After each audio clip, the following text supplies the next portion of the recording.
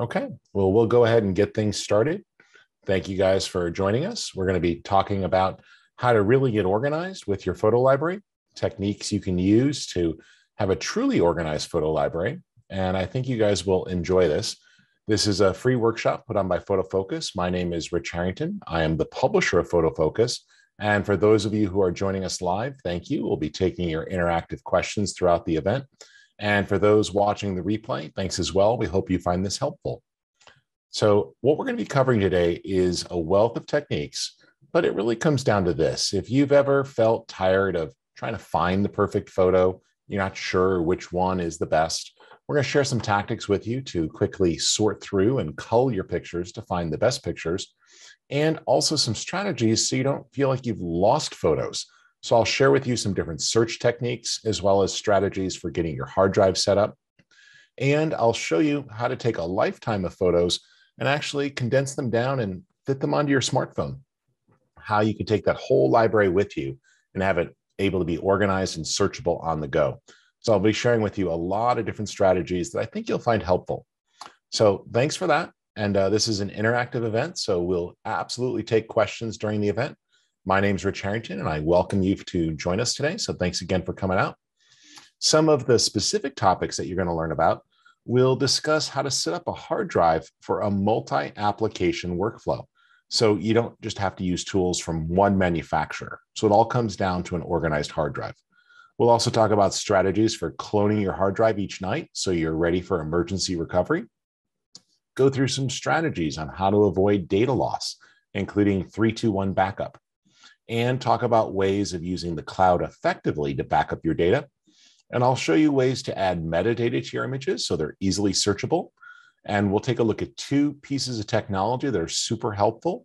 AfterShoot, which can analyze your photos, identifying the best images, the sharpest photos, the ones that have the best facial features, the ones that have proper exposure and are ready to post, as well as ones that will do great on social media through a unique algorithm.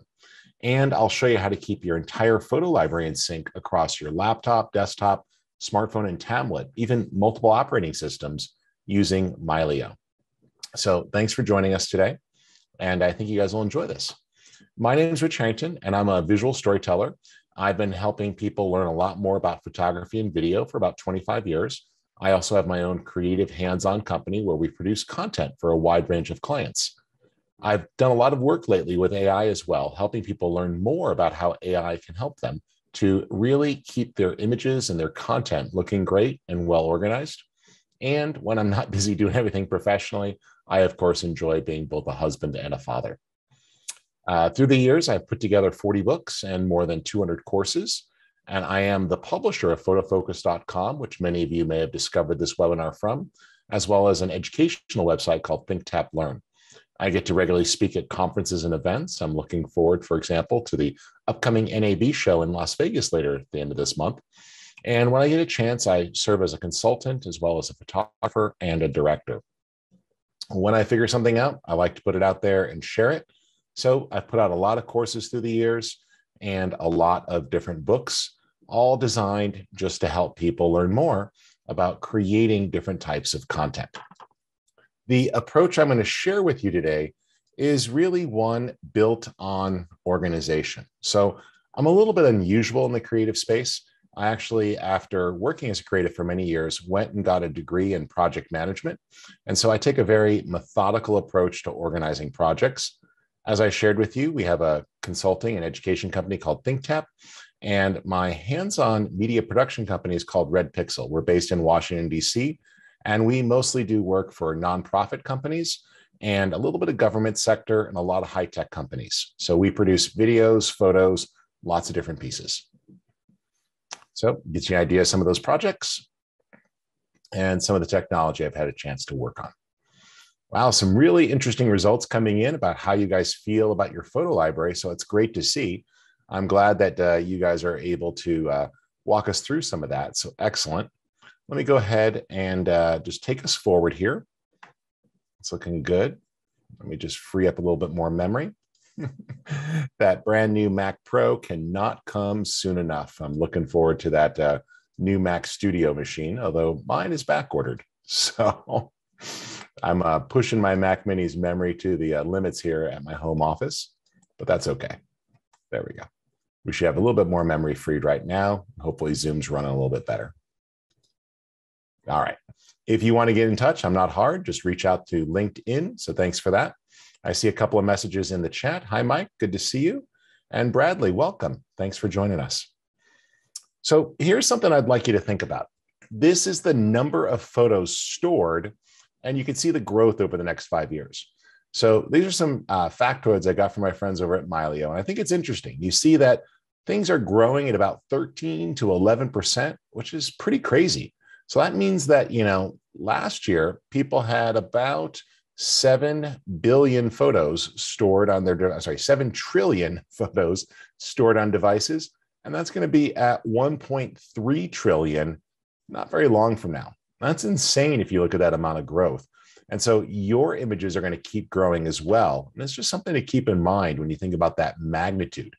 Basically, over a 5-year period, people's photos are almost doubling the amount of content they create. So that's really interesting. We're seeing more growth, more capture, more devices capable of capturing images. All right. Thank you guys for those of you who voted. Looks like everyone has cast their votes pretty much. A couple interesting things here that I think are good to note. I'm seeing that about most of you, 70%, are saying that your library is somewhat organized. So we got room to grow, which is great. Your photo libraries are all over in size. We've got even distribution here for less than 1 terabyte, 1 to 3 terabytes, 3 to 8 terabytes. My photo library, when I add in photos and time-lapse photos, is about 11 terabytes. If I added in my video files, well, it's a lot more than that. But my photo library is sitting around 11 terabytes myself. And most of you have that on a single drive, which is good. That makes it easier to organize and back up. But a lot of you have it spread out over many drives, so that gets a little bit tricky. And it looks like you guys are using a lot of tools like Lightroom and Bridge and Lightroom Classic to organize. A couple people using Mylio and On1, so that's great. And looks like most of you are new to AfterShoot and Mylio, so you're going to learn some things tonight. So perfect. Thanks for casting those votes. That helps me understand where you guys are all at. And will just help us customize tonight's webinar a little bit for you. So thanks again. All right, so let's get started here and lay the groundwork about organization.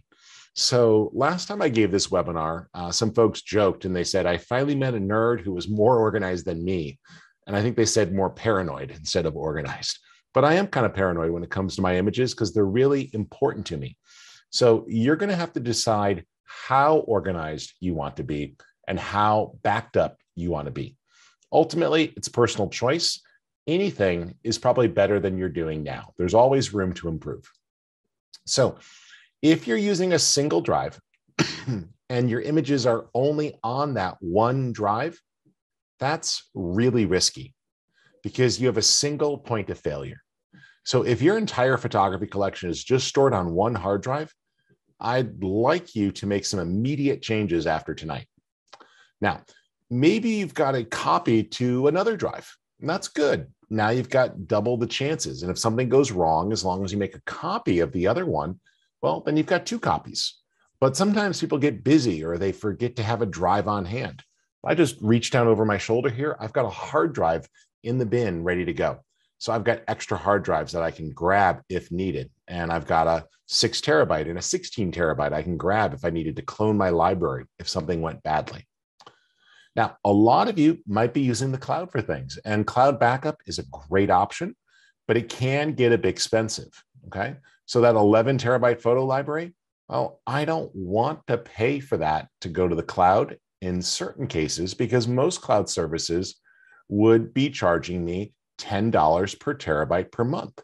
So I don't really feel like spending $1,500 a year. But I'll share with you some cloud solutions that don't have those types of costs as we get going. RAIDs are good. I'm using one myself. And ideally, you can have multiple offsite backups or even a managed backup service. So this is kind of a spectrum from total chaos to complete safety. And where you fall on it is up to you.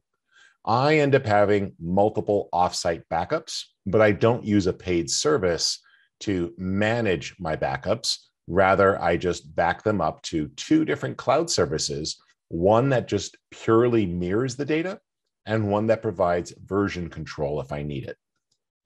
Now, I also suggest automated backups, and this is something that you can run automatically. So, for example, you've got a tool like Carbon Copy Cloner on a Mac, SyncBack Pro on Windows. These are great for keeping things in sync. You can also look at services like Backblaze, which makes it easy to go both to the cloud and to another hard drive that works on Mac and Windows, or CrashPlan to go to the cloud. The key here is you want this to be totally automated. So I'm going to show you this really quick so you can kind of appreciate what this looks like, because it's not really backup if you have to invoke it manually. And that's what's important to note. You don't want this to be a manual process. So you'll notice here that I've got some mirroring and some backups going on. So I'm going to actually disable this task right now because I don't need this one. And I'll disable this one. There we go. But you're going to see that I've got things set to clone. So for example, every day, Drobo 5D A goes to 5D B. And that's really simple. My photo library is on here and it gets cloned to this one. And Drobo 5D A also contains my time-lapse library, and that goes to 5D. And these are set to run every day automatically. Now, you don't need to use Drobos. I just happen to have a lot of these from past workflow, but you can set up one drive to go to another drive. And what this does is it creates a clone every night. And this is really safe because it means that things are backed up. But you'll notice here that I've also got an option called Safety Net, and that's on. So let me show you what that looks like here. So the Safety Net feature is great because it provides some additional protection. Let me share my screen. Here we go. And so here's that main photo library, right? 5D-A1. I'll open that up. And here's its destination, 5D-B1. Well, with that safety net feature, it detects if something changed. So, for example, on this one drive, it detected a moderate tiny change. Just actually an invisible file, but that's okay, I could review it. But if I were to delete something over here on my A drive, my B drive is going to go, wait, I used to have that. Are you sure you wanted to delete it? And that's the benefit of the safety net feature. It's a second chance trash can. And it says, hey, you used to have these files backed up. Are you sure you want to get rid of them? And it's great because sometimes I find myself accidentally deleting things. So it's one more chance to review. And as you can see, it does a great time-stamped folder to keep that organized. Now, throughout today's event, please use the Q&A pod. Put in any questions you want there, plus everyone else has the ability to upvote questions. So if there's anything I'm sharing with you that you'd like to know about or want to know more detail, just ask. And Carbon Copy Cloner is a Mac-only tool, but SyncBack Pro is a Windows tool that's very similar and provides the same sort of features. So there are other tools out there, and I'll put the list back up, but those work great. And as you can see here, I've got a nice clone going. So my photo library gets cloned each night, and my time-lapse library gets cloned each night. And the video library, not my full video library, but my smaller DSLR video library at about 7 terabytes, also gets cloned each evening. Now, you might be thinking, okay, well, that sounds pretty good, but wait a minute, how's he getting all that data on one drive? Well, Drobos are a type of RAID, and they let you put several disks together in a case, and it stitches together into one drive.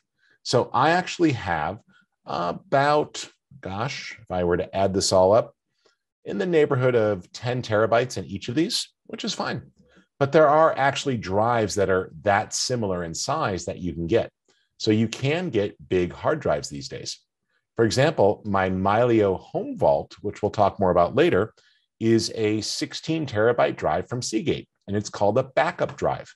It's not very fast, but it's very big, and it's only about $300 these days for 16 terabytes of backup data. So it's a great drive to attach, not to work off of to edit your photos, because it's not as fast, meaning like you'll see lag as you try to do a lot of editing, but as just a big place to put your files, it's fantastic as another level of backup. So you really have no excuse to not set up something like this that keeps things backed up and secure. Okay, is the concept of cloning one drive to another making sense to everyone? Does anybody have any questions on that, or just let me know in the chat pod if that makes sense? Give me a thumbs up or a quick, go forward sort of thing, so I know where you guys are at. Okay, awesome. Now, the question says, Drobo has not been available for some time.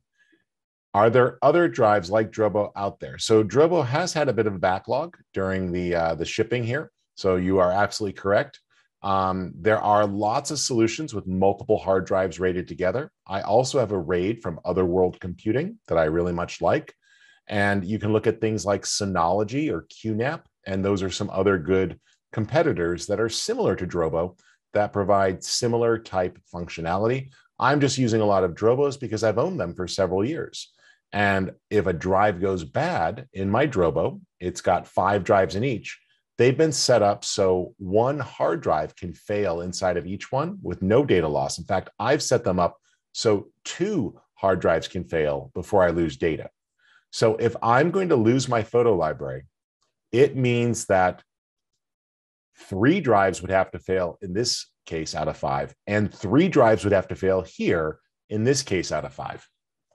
That's kind of paranoid, isn't it? But this is 25 years of my photography. I really don't want to lose it. Plus, it's actually backed up 2 more times on site, 1 more time off site, and 2 in the cloud. So that was that whole paranoid thing. But none of you have an excuse to not have your main working drive cloning to a second destination, and that should clone every single night.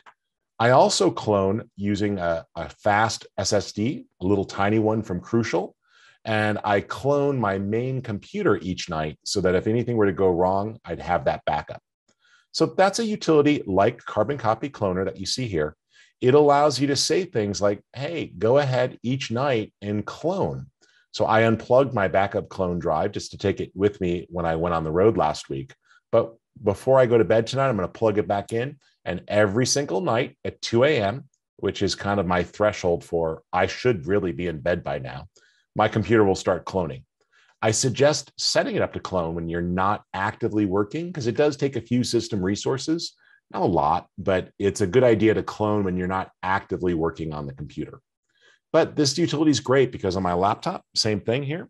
So my laptop is set up, and I just take one of these SSDs with me. This is the X8 from Crucial, nice and fast and affordable. And every time I plug it into my laptop, the laptop goes, oh, that's your clone drive. And it just clones the data. It does a quick comparison between what you had before and then clones it to the drive, making an exact copy. So if something were to happen to my laptop, like say on the airplane, somebody passing a cup of diet soda to the person next to me, drops it or knocks it over and spills onto the laptop. That has happened. It's going to provide some protection. Now you're saying, oh, really? That's happened? Yeah. Which is why, for those of you who are travelers, I do one more thing. I get one of these nice little rubber keyboard mats here that provides an extra layer of protection from liquid spills that I could rip off or quickly mop off. So think of it as a raincoat for your computer. It also cuts down on grease and wear and tear on the keys. But there's lots of things like that you can do if you're a frequent traveler. I know I'm paranoid, but I've never lost data. So that's why you're here, is to learn some of those strategies. Okay. So hopefully a tool like Carbon Copy Cloner or SyncBack Pro makes a lot of sense to you.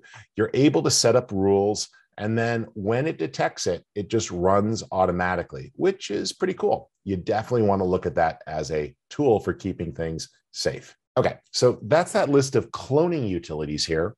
Carbon Copy Cloner, SyncBack Pro are the 2 that I use most often. But Backblaze, which is great for cloud backup, also lets you clone to another disk if you need to. So it's a great way to set up backup nice and easy. And that's actually a free utility. Now, how you get organized is another thing to think about. You can rely on AI search, where you're just using artificial intelligence to recognize the contents of your image. That's great. Tools like Lightroom provide this. You can use a tool like Xire to tag your images, and it'll use scene detection and object recognition and try to guess. Now, it's not going to recognize that that is a brown-spotted barn owl, but it might get owl. It'll certainly get bird. And so it makes it easy to find things when you're lazy. You don't get around to tagging and keywording everything. Detailed folders are also great. I use these, keeping things for a particular client in a folder with nested folders for jobs or particular vacations or by year. These are all sorts of different strategies. Why don't you put in the chat some of your strategies on how you use folders just to share with other people here? I'm always surprised at the good ideas people have when it comes to folder organization. Some folks will use client numbers, job numbers. These are great ways to keep things organized if you're working professionally. Tags and keywords are good. And realistically, you should be using a series of both. I'm a big fan of organized folders because it means that I can move between applications. So I can keep an organized folder and use a tool like Bridge or Mylio that browses the folders. I can open those images into tools that I use to edit. So for example, Aurora HDR, Luminar, Photoshop, all tools I use to edit, perfectly clear. This way I could bounce between the right app for the job and all the results end back up in the folder for the job. So it's good to have a good organized approach with folders. It'll never hurt you. I see a couple of you have shared some of your ideas in the chat, so that's awesome. Detailed folders absolutely works. That's great. And I'm glad that my paranoia, Makisha, is making you feel better because there's nothing wrong with that. So these are your images. They're almost as important as your children or your fur babies if you have pets. So I put them right up there. I would save my kids before my photo library, but my photo library would be a close second. And that's why I use one of those backup drives, because grabbing the 8-bay RAID system is not as easy as grabbing that cheap 16 terabyte hard drive that has a clone on it. So I use the higher end RAIDs for performance and redundancy, but cheap backup disks like the one I mentioned from Seagate, super easy to put into your workflow. All right, so a couple of things that you need to know, and we're going to get to some software tools, but these are some concepts that are really helpful. The first one is called 3-2-1 backup, and I'm actually giving a dedicated webinar about this a little later this week on Tuesday. We're coming into this week, March 31st is World Backup Day. So I'll be giving a webinar on Tuesday, and it will be replayed on Thursday, which is World Backup Day, all about the concept of 3-2-1 backup. So we're not going to go too deep into it today, but it is a great concept to wrap your head around. And it says 3 copies of the media, 1 that you're working on, 2 backups, on 2 different types of media, ideally. You don't want them all stored in one place. Now, some people will use the same type of media and put them in different places. Me, I'm a bigger fan of using different type of storage. So while I might have something on a RAID, I'll also put it on a high capacity backup disk, or I might use an SSD for speed and portability. And ideally, one of those is stored off-site. So I actually use 2 tools to do backups off-site. I use Mylio to do a backup off-site, and I also use the Backblaze tool that I mentioned earlier. CrashPlan's another one. Makes it really easy to set up an offsite backup. In fact, I also have cloud backup going to Amazon Photos.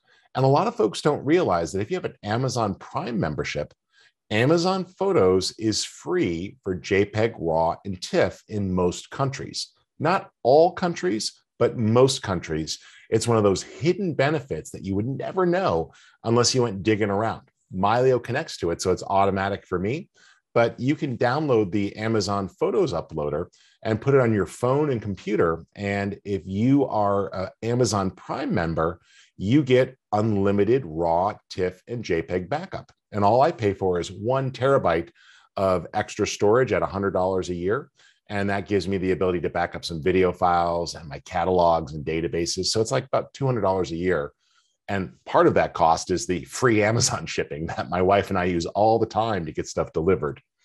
Another thing you want to do is clearly distinguish between your primary copy and the backup copy. So I'm actually working off of my Thunder Bay drive, which is a high performance RAID. And then Drobo A and Drobo B are actually both backups. So I have 3 copies of the data connected to this computer. Now, from a pure backup point of view, that's not great, but I have them all here in case something goes wrong. But I also have them in the cloud twice and backed up to a hard drive that's connected to a different computer. This way, if something were to go wrong with this computer or it were to become infected with the virus, those other locations are likely going to be separated a bit. And make sure you have your system backing up. Definitely back up your computer system. Cloning it is a really good idea. So you could be like this person on the left, calm and tranquil, or the person on the right screaming at your devices and mad at them for your bad behavior. So please consider remembering that the smart one in this relationship is you. Your technology is not going to do this for you. You are the one with the brain and the hands. You have to set it up. Okay. All right. I'm glad to hear that you're using detailed folders and Backblaze, Fran. Definitely that can help. GoodSync is another good tool. Absolutely. Sorry that Amazon Prime does not offer that service in Australia. They hopefully will keep expanding that great offer. All right, so here's a snapshot of my computer, how I normally have it set up. And this perfectly organized desktop is not perfectly organized sometimes. That's why I have these folders here. I actually use a utility called Declutter that will automatically toss pictures and documents and music and video into one of these auto-collated, auto-cleaned up folders so that I can clean them up later. It keeps my desktop debugged. But here's what we do. So I have my main computer, and then I have a time machine drive hooked up. And that's a good idea so that you can restore your computer if you're on a Mac. Now, Windows also offers a backup utility, and it provides some snapshots of your operating system. I then have some different drives hooked up, and you can use these in different workflows or ways. But I've got my main performance drive here. This is a Thunderbolt disk RAID that I can edit video off of and has all my photos. It's very fast. It's connected with Thunderbolt. It's 8 drives striped together for performance, and it gives excellent workflow. But it's not at all designed for redundancy or safety. That's what my Drobos are for. Slower, but redundant. I use some other drives here. I actually swapped this one out for a new drive that had some NVMe memory in it. So I've actually updated that, and it's got a flash memory in it. And folks like Crucial, Micron, others make awesome flash memory that you can work off of very quickly. That's what this is, the STX. And so by putting in an NVMe stick, this is a type of SSD. It's excellent if you're going to be working on a big photo. So when I have to edit a photo and I'm doing a lot of layers in Photoshop work, I put the source file there. That way my computer goes at maximum speed and it's really, really quick for editing. I've got a clone hooked up. I've actually got 2. Again, we've established I'm paranoid. And every single night, my desktop computer makes an exact copy of itself. In fact, it makes 2. So when I go on the road, I can grab one and take it with me. So if you ever forgot a file at home, oh, hey, I got my entire desktop with me, and I don't have to deal with the internet or the cloud trying to access those files.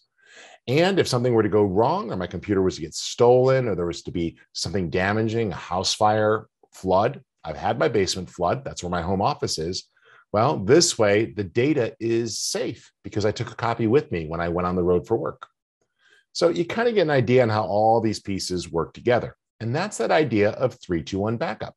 So you really want to put this into place. Again, 3 copies, a primary and 2 backup, 2 different media types, such as hard drive and optical, or hard drive and SSD. And 1 copy should be off-site. So when you've done this right, it works out really well. 3 copies, 1 primary, 2 backups. Don't mix them up. Always work off of your primary so the backups stay in sync. 2 types, put it on 2 different types of storage media. Don't put it on 2 drives by the same manufacturer, because if something were to go wrong, It might go wrong on both drives. Manufacturing defects often carry across multiple drives. And one offsite. Cloud works well here, but if you don't want to use the cloud, Mylio provides the ability to set up a hard drive in a different location, like your office or at a colleague's house. All right, I put everything on the drive. Ideally, it's redundant. Make sure you copy it before you erase your memory cards, and the active copying will actually back things up. If you want to learn more about 3-2-1 backup, make sure you just head on over to photofocus.com and you can search for that phrase. You'll find a ton of articles. You can also check out dpbestflow.org. This was put together by Peter Krogh. He's the author of the DAM book, the Digital Asset Management book. And I was also a contributing author here. You'll find all sorts of information about backup. And this is really great if you want to get super nerdy about keeping your files safe and organized. And as I mentioned, on Tuesday, we'll be offering this webinar twice. Just a dedicated deep dive on 3-2-1 backup. We'll also be recording it and releasing it on World Backup Day. World Backup Day is March 31st, and they ask you, what would you do if you lost everything? So be sure to think about World Backup Day this week. And if you're not backing up, add it as part of your workflow and take advantage of that World Backup Day on March 31st. Okay, let's go forward. There's a contest, by the way, on March 31st. You can find out more about it. We'll have it on photofocus.com. All right, let's put the slides aside for now and start to show you some specific workflows. So we're going to kick things off. And I already talked about keeping drives in sync. I want to talk briefly about Backblaze. And a good alternative to Backblaze is going to be a tool called CrashPlan. Both work well. And what they do is you install them on your computer and they run constantly. Now, they are slow, but you get what you pay for. So in other words, these services are about $7 to $10 a month with unlimited cloud backup. So look at this number here. This number is actually accurate, folks, okay? I am putting 72 terabytes into the cloud at $10 a month. Now, if I want to do a restore, if I lost data, they'll send you a hard drive for $180. And then you could send it back and they actually refund you the money. You just pay for the postage. Or you could do a restore over the internet. Now, it's still going. I've got 730,000 files or about 2 terabytes of data left to go up to the cloud still, but that's okay. 72 terabytes in the cloud. It's amazing. And so you see that this computer is backed up. What this is telling me is I've got some files on my laptop, which is currently closed, that does still need to back up. So they do charge you per machine. So I keep my primary computer and my laptop going to the cloud. And at $20 a month, I just call that an insurance policy. This is Backblaze. There is CrashPlan is its main competitor. There are others out there. And if anyone has anything that they'd like to say about these tools, I see a couple of you are using Backblaze. You mentioned it in the chat. But if others have other tools besides Backblaze and CrashPlan or anything they'd like to share, definitely share it. And this is kind of like that really cheap and affordable life insurance policy. It's slow, it's not great, but it's going to give you key catastrophic recovery type things. So it's a good option to have. And I suggest taking a look at one of things like this because it's really going to help keep things safe. All right, well, let's keep going forward here. We talked a little bit about that. You can see my different drives here. I got a few turned off and things we're going to cover. But there's my clone of my laptop, actually of my desktop computer here. Every night it makes a clone, which is a great safe place to be. All right, let's go on to AfterShoot now. So AfterShoot's a really cool tool. AfterShoot is an AI culling tool, and I'm going to show you how we set it up. So it runs and lets you process the images and automatically sorts out the best pictures. So let me make a new album here, and I'm going to add a folder, and I'm going to take this one here. This was my daughter's Eagle Scout ceremony. And you go in and you set up some rules of how you want it to process.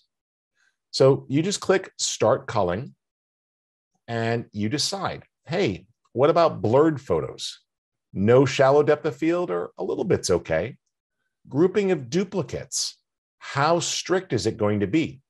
So it will find these here, and it basically looks within 30 seconds. If you use the extreme option, this is good for things like nature photography, where you're shooting over an extended period of time. Duplicates in set. How tolerant is it going to be? The top 10% or the top 20%? And sneak previews, which are specifically going to pull out the best images for social media.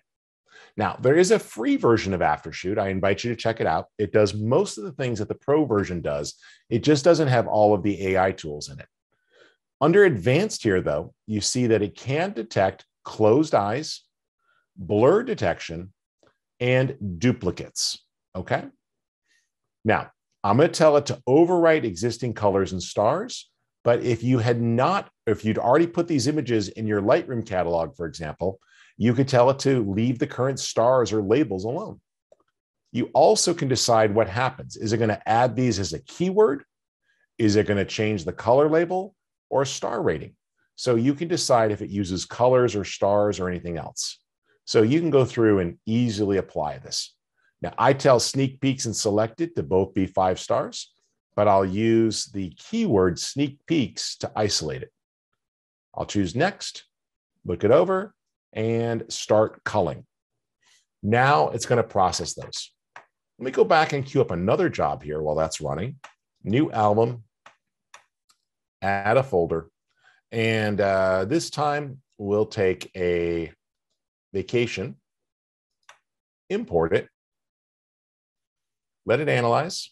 You see how quick it loads. By the way, if you use a tool like Photo Mechanic, you can absolutely use rating tools here and just cull through the photos manually, seeing them, marking your best pictures, etc.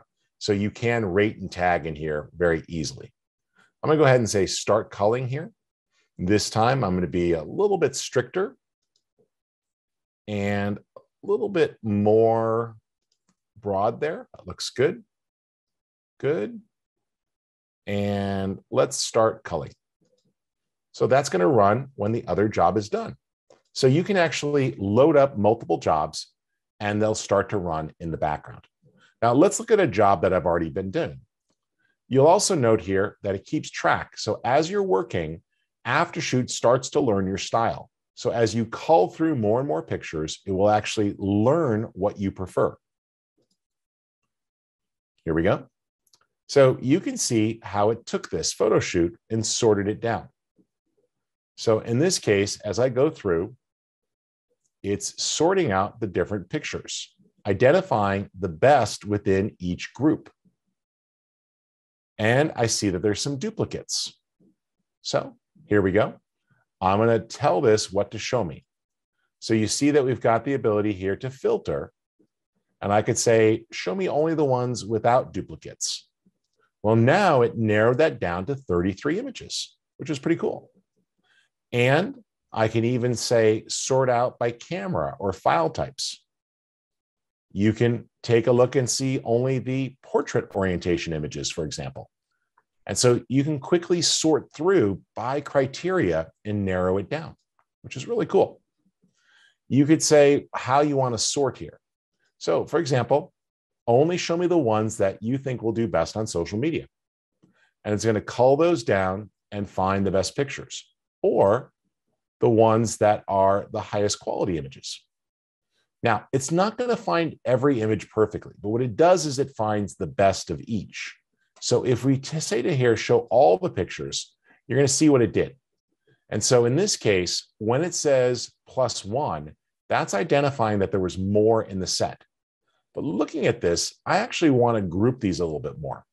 So I'm going to restart the culling, and I'm going to tell it to be a little bit more grouping. So go ahead and start to put those together here and group them a little bit more. So it's going to look for similar images and group them. And go ahead and select less images per set. Good.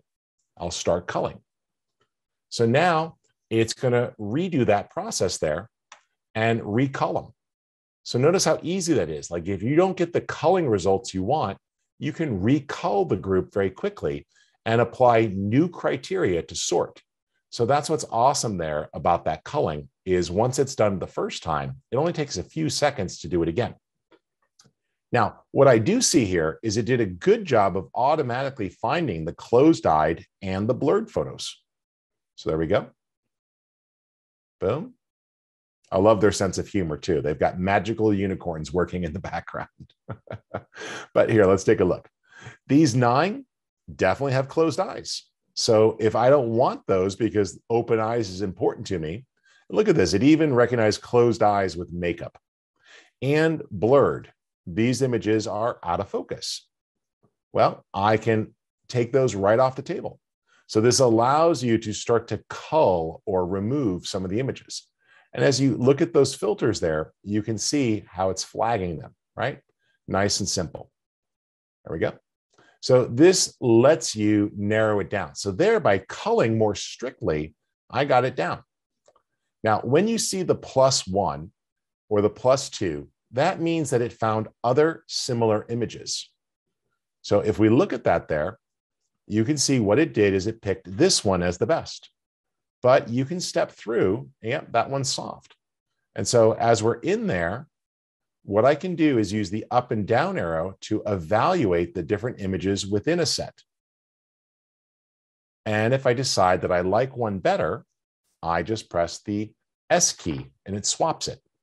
Right arrow, I go to the next one. If I see one I don't want, no problem. I can just mark that as a 0-star image and reject it. And so you could instantly go through and start to clean things up. So you just step on through your images and you can find the best ones very quickly as you're reviewing. I like that one. That's a 5-star. This one I'm not crazy about. But it speeds up your culling process so you don't have to review as many, which is pretty cool. Now, let me go into another album here. And I see here that it processed that event. So this was my daughter's Eagle Scout ceremony, and it quickly selected 48 pictures out of the group. So as I look at each of these collections here, let's take a look at this one. I can see what it did within that group, and it felt that this was the best. And I can even go right into each face. So if you click, it lets you spot check the faces. See? And so you can step through while staying on one person. So if there's a person that's primary, you can make sure. It's really cool like that. So you can go in and out very quickly on the faces and check each face. Let's go here to another group.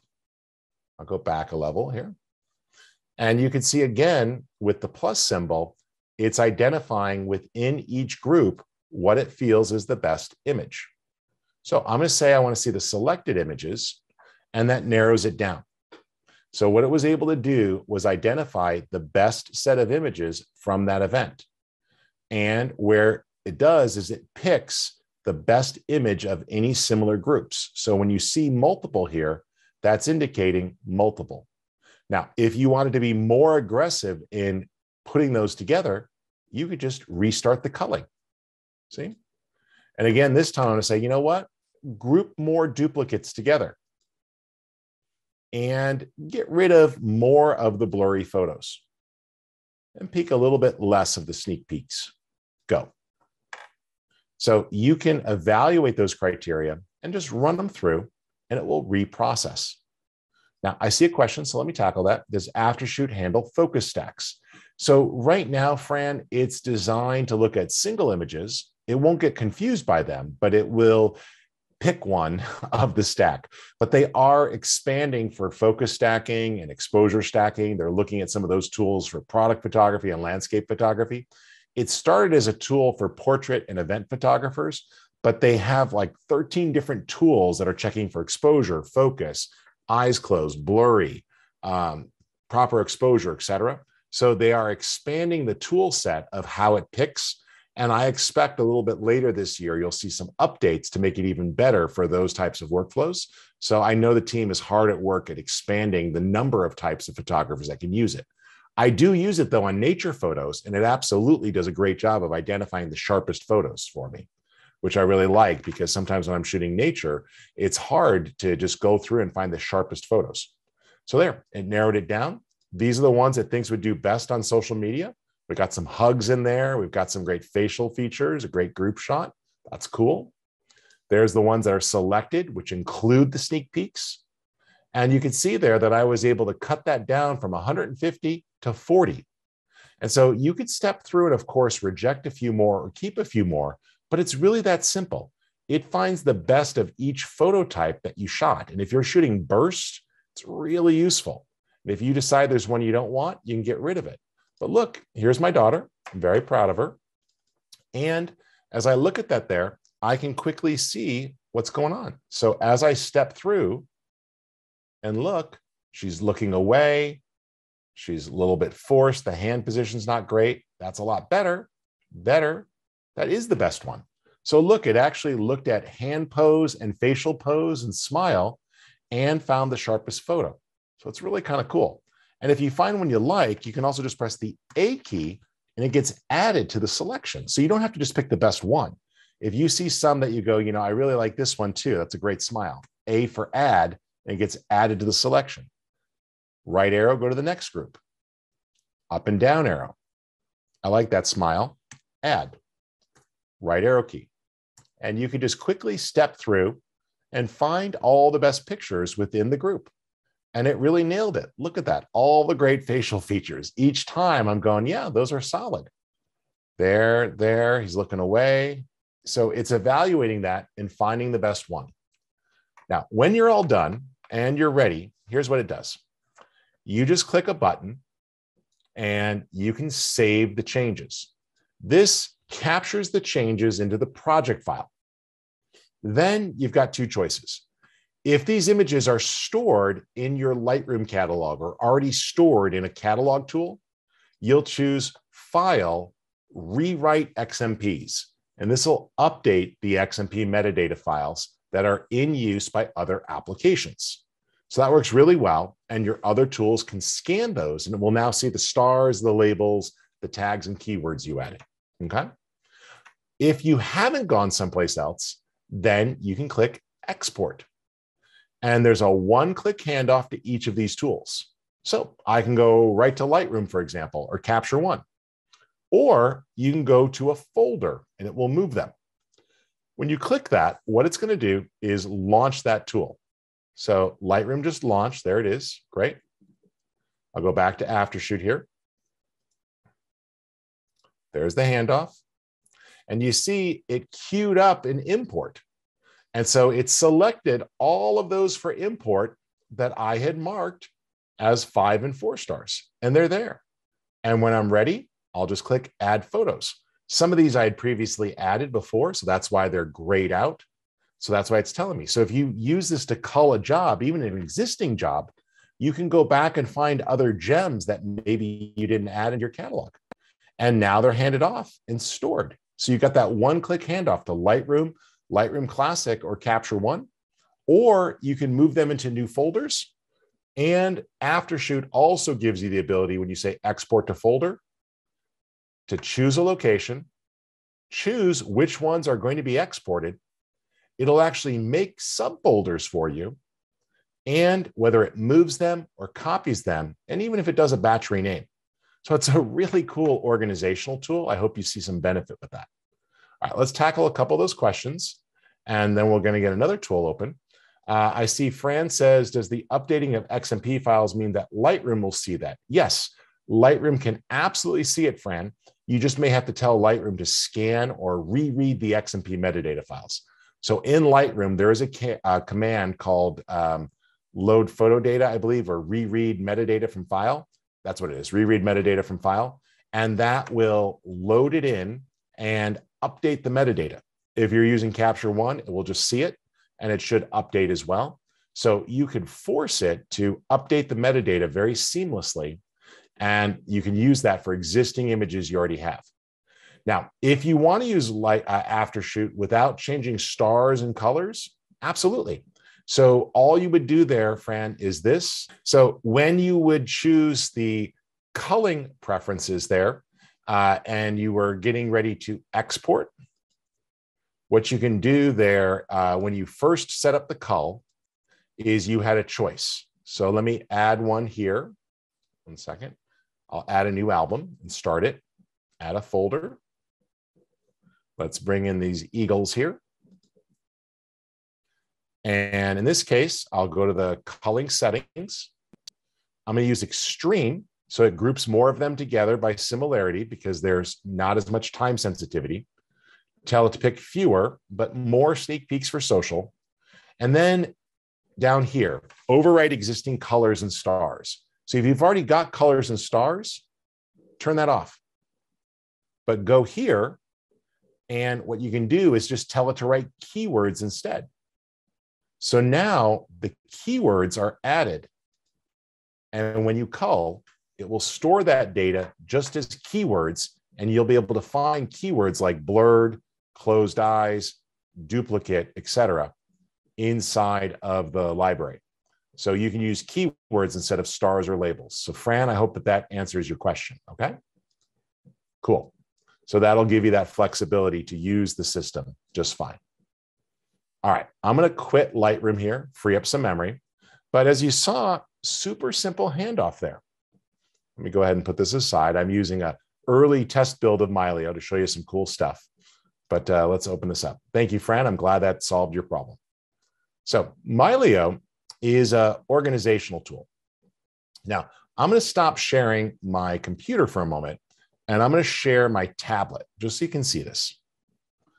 This is my Mylio library.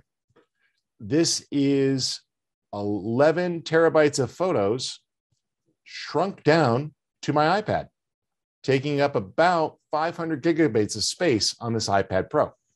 Now, on my iPhone, it's shrunk down to about 20 gigabytes because on my phone, all I have are thumbnails. So the thumbnails let me see my entire photo library. So on my smartphone, I can browse all 25 years of photos. Boom, boom, boom, boom, boom, boom, boom, boom. And with the tap of a button, if I see a picture I want, I can open it. It opens. And I could just say, oh, go ahead and download the original. And it actually talks to my computer here over the internet and pulls it down to my phone on demand. I've also put the smart previews onto the Amazon cloud I mentioned to you. And I've put the raw files on Amazon cloud. So Mylio makes smart previews. That's what you're seeing right here on the tablet. These are smart previews. So Mylio imports my Aperture library. It imports my Apple Photos library. It imports images from Flickr and Facebook. So I can go in, for example, and just connect right to Facebook and pull down all my pictures I've ever posted to Facebook. And this works even with the free version of Mylio. And so every time I post a new picture to Facebook, I can just reach out to Facebook and grab those. And look, it's pulling them down, right? So it's going to actually grab that. Let me go to my timeline photos, for example. And I'll just sort this here by name. There we go. Look, all the albums are intact. Here's that family trip to Hawaii. And I forgot about some of those pictures because I posted them right from my phone. Here is my timeline photos. There we go. Here's some pictures I posted just recently. My daughter and I working out.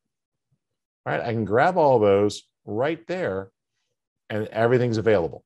But let's go to the ones that really matter, not just the social media ones. I can see all these photos that I'm still trying to organize. So here's my photos to migrate folder. These are some recent photo shoots that I haven't gotten around to organizing. I can see the data. I can go in, and these are all smart raw files. So if I want to see if a photo is going to be usable or not, watch what I can do. So these are basically raw files. So I can go into the edit module and lift up things like the shadows or highlights. See? Play with the exposure, recover detail.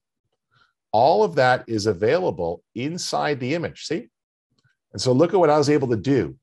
And with the tap of a button, when I'm ready, I can share that image.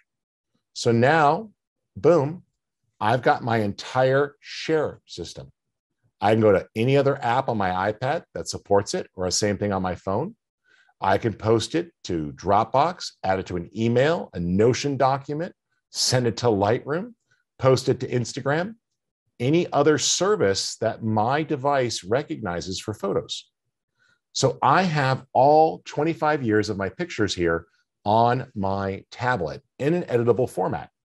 By the way, you could be in offline mode. You don't need the cloud. None of this is using the cloud. It's working with a small raw file that's stored locally. So when I go to all photo view and I want to see really all of my photos, this is 25 years of photography, folks. There's my wedding. There's a time-lapse sequence. There's some more time lapses. There's some panoramics from a trip. You can tell I like to shoot time lapse. There's some more. See? I can see all of this. Boom. See all those pictures from that trip. And if I see something that I want to bring out or edit, I can. Tap, there it is. I can sort through. I like this one. Let me go ahead and edit that just really quick. Auto enhance. Ready to go. I can crop, I can adjust, everything. It's all non-destructive. And with the tap of the button, it shares. But here's what's really cool. Mylio is also on my laptop. So I have that same catalog. And there's a feature called tap to sync. So if I'm on my laptop or my tablet and I realize that there's a photo that I need or an entire folder for a job that I forgot, I could just tap and bring it down. So with one tap, I could say download the originals. And what it does is it reaches out to my computer, or if you put them in the cloud, and it pulls it down to the local device temporarily. So it creates a peer-to-peer network between all of your devices. Your phone, your tablet, all your laptops, your desktop computer can all see each other over the internet. No cloud required. And when you need to, you can pull things down on demand, which is really cool. Plus, if you're organizing, any metadata you add is added. So you can add keywords, tags, ratings, GPS data, right? So I know, for example, with these sunflower photos, I can locate and place those where those were. I could say, you know, all those pictures, I was in Lexington, Virginia. So let me just add that in. And Virginia.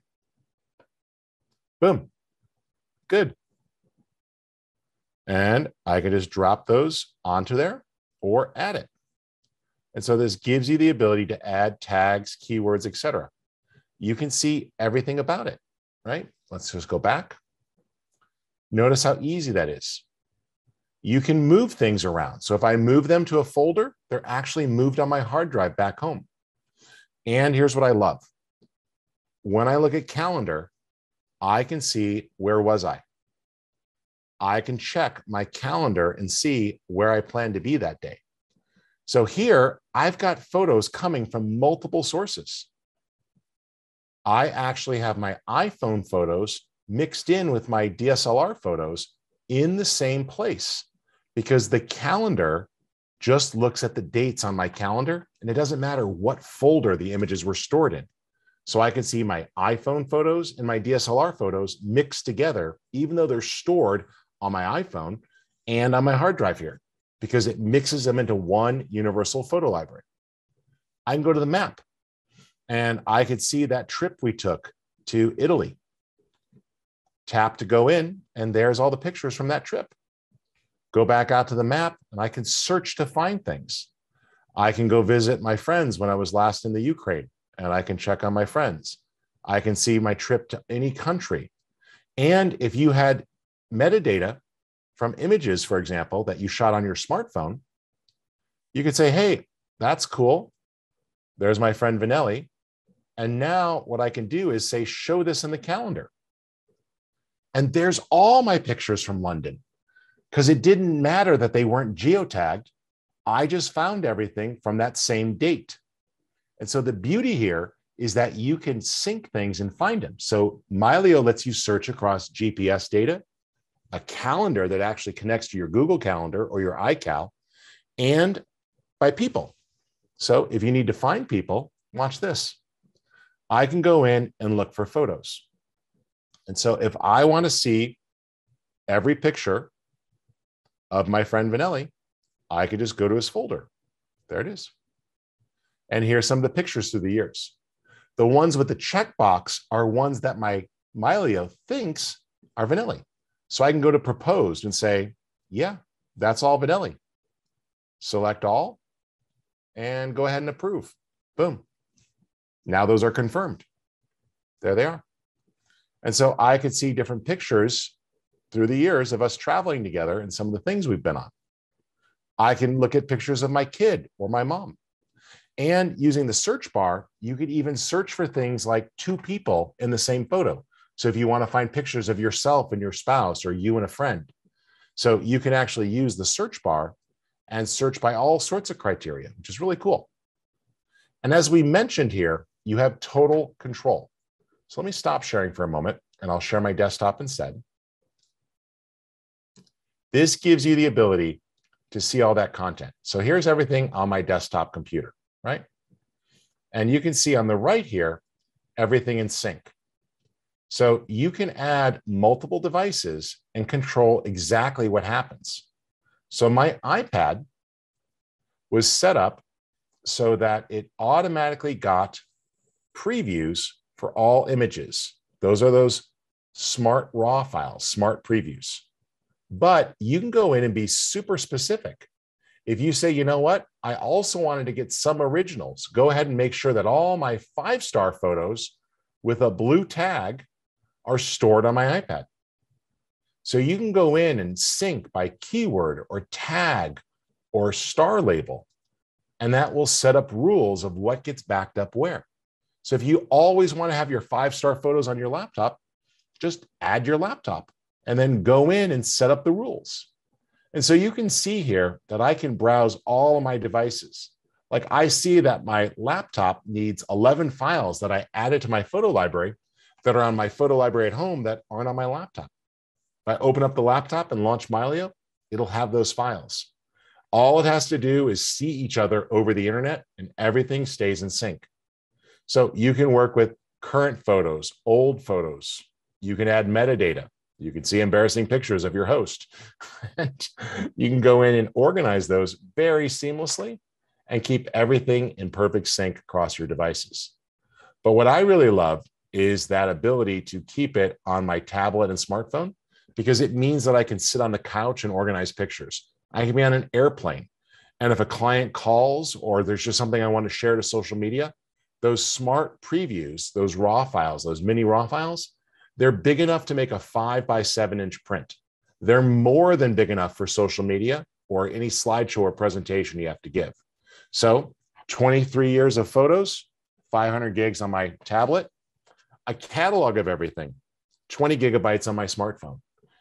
Laptop, same thing. I don't have all 500 gigs stored there, but I just have certain folders, and on demand, I can click a button and it will download. So I hope that this makes sense, how you can keep all these things together and keep it organized. Okay. Glad to see you guys are enjoying AfterShoot. That's awesome. Good to see some chat going on. Cool. Let's see here.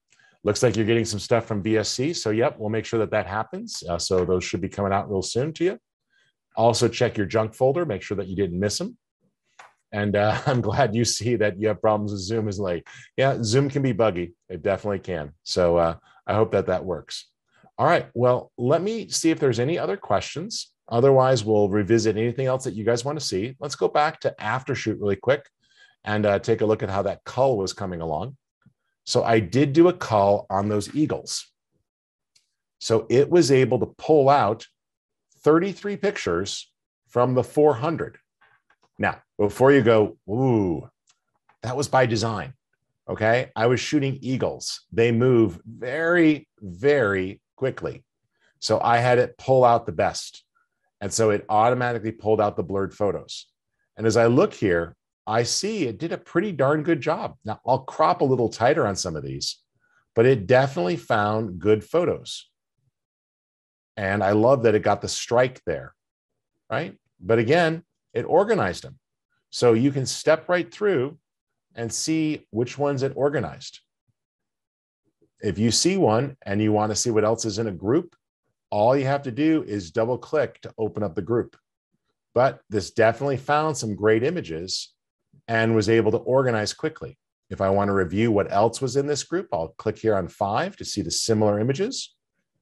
And then I can use the up and down arrow. Yep, that one is a good solid pose. Go to the next one. And so it's super simple to review. I like that one. 2 birds in one, right? That's a great one. Love the tips of the feathers. Okay. So this makes it easy to step through and see, and it did pick a better one. So they're starting to refine their algorithm here for non-portrait photographs. And it's looking for sharpness. It's looking for good color.